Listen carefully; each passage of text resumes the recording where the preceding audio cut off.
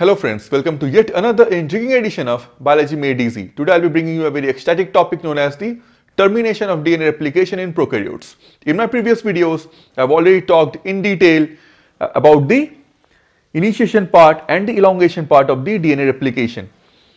So today we'll be dealing about the termination part.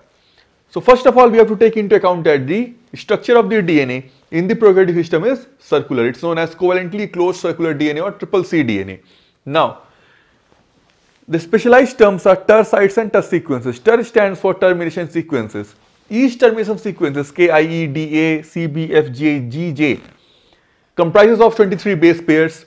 An equivalent of these 5 sequences on each side of the specific location at which the two replication forks, fork 2 and fork 1 join.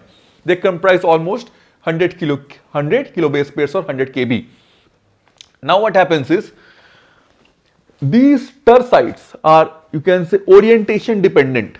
They are extremely dependent on orientation, or you can say they are quite vectorial in nature. They become permissible and non-permissible dependent on the direction of the replication fork they are encountering. So let me get down to business. So let's take replication fork 1. So after the replication fork 1 starts traversing, it reaches J, G, F, B and C. You can see the direction of the replication fork and the direction of these termination sequences coincide. They are of the same direction. So they are vectorial in nature. They become permissible ends or permissible TER sites specifically for replication fork 1. But when the replication fork 1 reaches A, D, E, I, K, see the direction of these sites and the direction of the replication fork, they are counterwise, or you can say they are just the opposite in direction. They counter each other in direction. So these 5 termination sites, they become non-permissible for the replication fork 1 traversal. It cannot let it traverse through these. It will prohibit, it will prevent its movement through these sites, thereby preventing or seizing the movement of replication fork 1. Now let's come to replication fork 2. Same way, you can see the direction of replication fork 2 coincides with the direction of K, I, E, D and A termination sites. So these sites become permissible sites for replication fork 2, whereas these sites were non-permissible sites for replication fork 1. And when replication fork 2 eventually reaches C, B, F, G, J, the direction of these termination sites is opposite.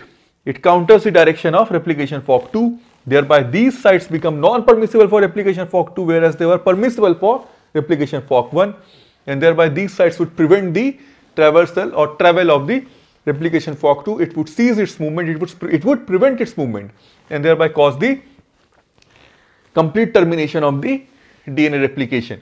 And now how does the termination really take place via molecular mechanism?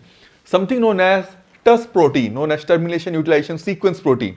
It's a specific helicase protein which is a unidirectional contra helicase, meaning that after a specific replication fork gets stalled, gets seized at a specific non-permissible replication, or you can say termination site, it gets recruited, and I had already explained to you in my previous video during the initiation phase of the DNA replication that there are 2 DNA helicases, DNA Bs, which keep on traveling and traversing in 2 different directions, because it's a bidirectional replication and you have a bidirectional replication fork.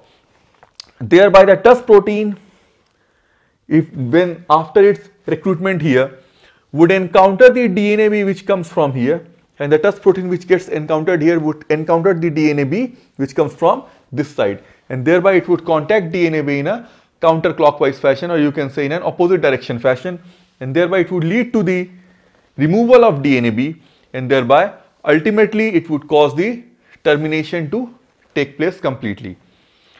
Now there is something also known as catenation. Catenation is a process by which the 2 specific single-stranded DNAs are held together and they cannot really come out of each other. It is known as single-stranded covalently closed circular DNA, CCC DNA.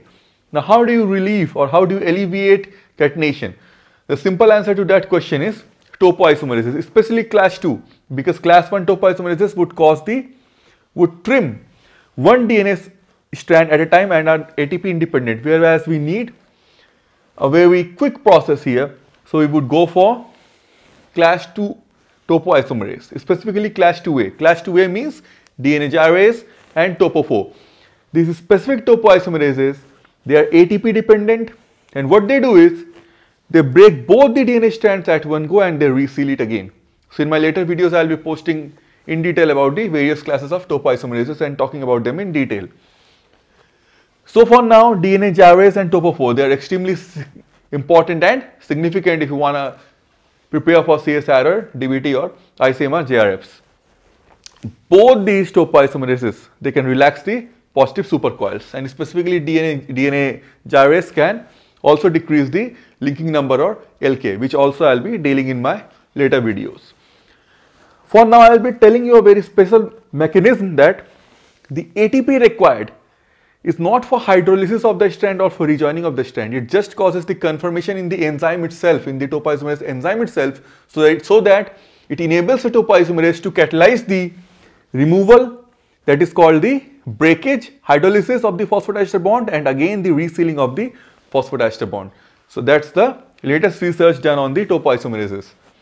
So that's about it, how the replication termination takes place. That's all the conceptual finesse that you require to comprehend this part. I hope you were able to comprehend it completely. If you have any queries, any doubts remaining, kindly do not hesitate to post it on the comment section below.